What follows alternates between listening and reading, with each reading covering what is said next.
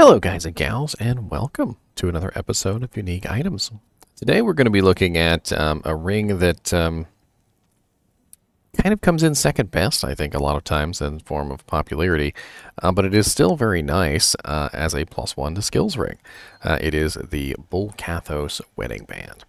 The Bul-Kathos wedding band is level 58 requirement, and it does have the very admirable job of having to compete against the Soj. If you are unfamiliar with what I'm talking about, the Soj is also the +1 skill ring. However, the Soj is more directed at a character who is running mana, as opposed to a character who is in physical or melee range on a regular basis. So Bul-Kathos seems to have been created to sort of fill a gap between the characters who were magical and the characters who were melee, where, you know, the characters who were melee who wanted plus to skills also didn't really have their own version of the ring. If you're interested in knowing what other ring I'm talking about, I am talking about the Stone of Jordan ring, which is right here. And as you can see, we're going to be comparing these two to each other, so why not? The Bul-Kathos ring has +1 to all skills, which is absolutely great. It is important to note that all skills will beef up things like CTA, whereas specific skills like Barbarian or combat skills or things like that will not, unless you're a Barbarian. Now, Bul-Kathos also has +5% to lifesteal, which is variable between 3 to 5%. It is the only variable on this particular ring. So if you do find a 5% life stolen per hit Bul-Kathos, you have a perfect Bul-Kathos. We also have 49 to life based on character level, which is 0.5 per level up to 49 at its maximum. Because this is a level 58 ring, it actually is always going to have, at the very least, 25, 26, 27, 28, 29, about 29 HP at its base. So at the moment that you can put this on, it's going to be about 29 HP, which isn't bad. And if you are a Barbarian, you can, of course, buff yourself up and create even more out of this. So as you can see, I have 1,093 HP. And I'm going to go ahead and buff myself here. And now I have 2,210. And then when I put the Bul-Kathos on, you will notice that I go to 2,260. So a nice little bonus there between the two. Always got to be somebody creating a ruckus.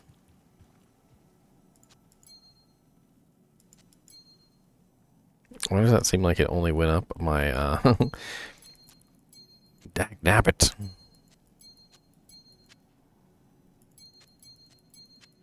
A tiny bit. It's not even really that much with the shout. The other interesting thing about this is it also has +50 to max stamina. I don't know why they decided that maximum stamina was required on a level 58 ring. I can totally see maximum stamina, stamina drain, and things like that on lower level items where stamina does become an issue. But by the time you hit level 58, you're usually well past any kind of stamina problems.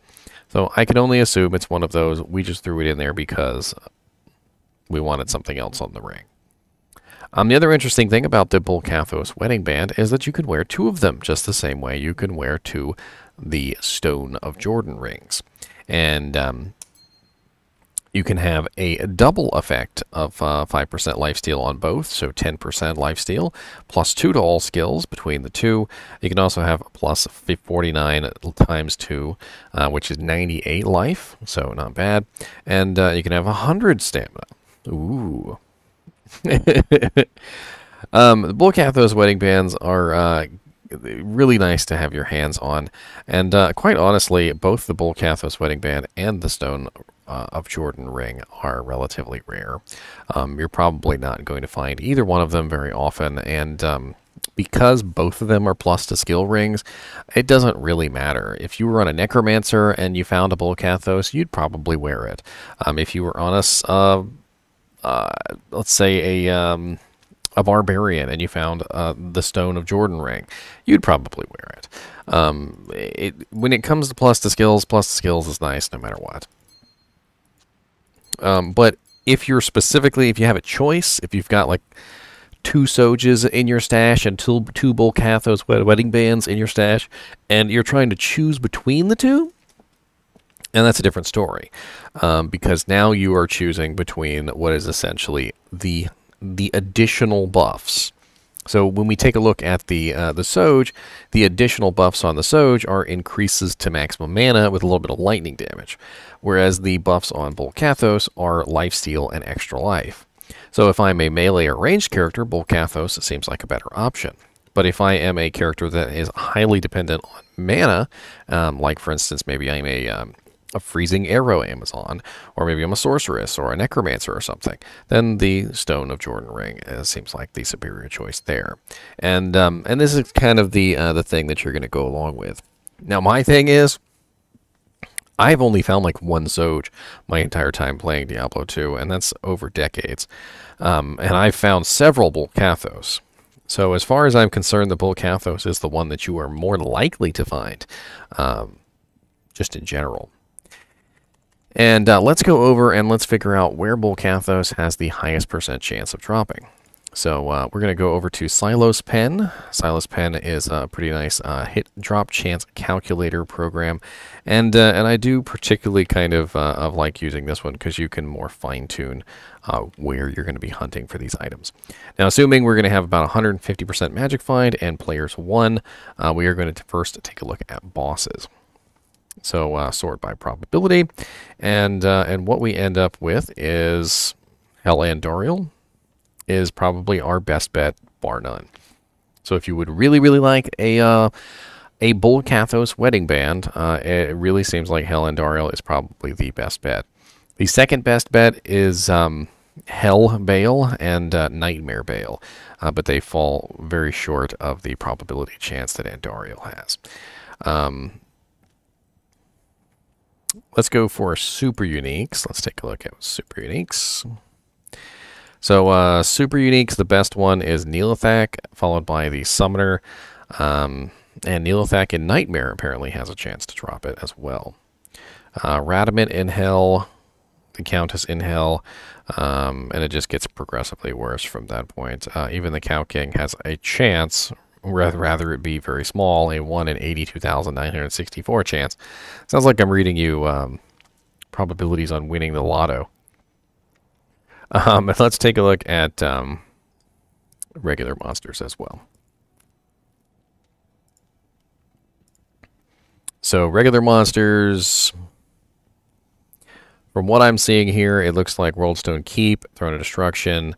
So Worldstone Keep level 3 and Throne of Destruction. Jail level 1, 2, and 3 seem to have a pretty nice probability. A lot of Worldstone Keeps here I'm seeing. It really seems like Worldstone Keep has quite a large number of monsters that could possibly drop this ring. And same thing with Throne of Destruction. So I'm going to go with regular monsters in Worldstone Keep, have a pretty good chance. It's not the most amazing chance in the world, but it's probably the best out of the lot. Anyway, this ring was bound to be a sort of a short one. Let's talk about really quickly who can use this ring. So, you know, a Frenzy Barbarian would probably get good use out of this ring. A Zeal Paladin could probably get good use out of this ring.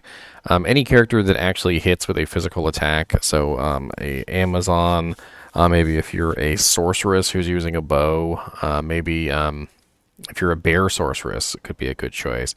There are a lot of different things that you could utilize lifesteal and +1 to all skills for, and of course the 49 to life based on character level is certainly not bad either. And like I said, you could run 2 of them. You could get 10% lifesteal, +2 to skills, and 98 to life, which is of course kind of nice. Oh, and don't let me forget the 100 to maximum stamina. Oh, how could I forget that? Anyway, as always, I do appreciate you guys and gals watching my videos, and keep watching.